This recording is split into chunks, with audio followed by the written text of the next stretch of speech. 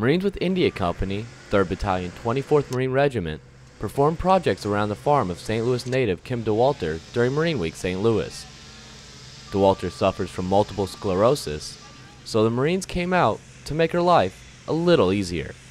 You know, we're putting up a chicken coop for her because her dog likes to eat the eggs, and she sells the eggs, so I guess it's bad for business. But putting in fences, painting her barn for her, and doing all kinds of good stuff out here. Multiple sclerosis is an autoimmune disease that targets the central nervous system. It makes it hard for those diagnosed with it to live a normal life. But with the help of the Marines and the MS Society, DeWalter now has less to worry about.